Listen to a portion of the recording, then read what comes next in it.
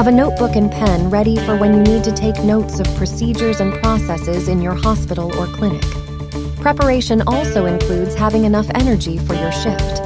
This ensures that you have the physical and mental strength to get through the day.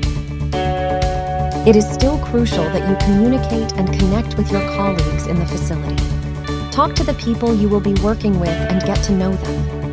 They will help you in fulfilling your duties and responsibilities. Honesty will always be the best policy. Aside from telling the truth, being honest also includes being open and acknowledging your weaknesses. If there are tasks that you are not confident doing, tell your fellow nurse or supervisor about it. In picking a home, albeit temporary, it's important that you practice due diligence. Consider its proximity to your workplace and establishments such as restaurants, groceries, and banks. Map out your commute or driving route.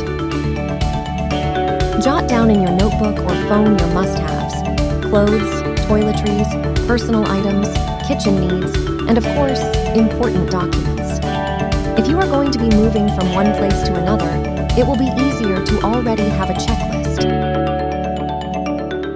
Have a waterproof envelope or bag for important documents such as legal papers, identification cards, and certifications. You will be moving from one place to another, so these should be kept in a storage that is portable but also secure.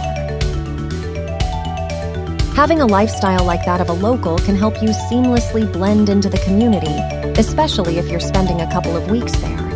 Read local newspapers, meet friends, and go to restaurants and places that locals frequent. Monitor the money that comes in and out. Juggle your budget well and allocate enough for housing, food, essentials, and of course, leisure. It helps to have a notebook where you write down your income and expenses. Take good care of yourself by eating healthy, getting enough rest, and exercising. Get as much sleep as you can after your shift or on days off. Work out or at least do stretches to keep your body fit.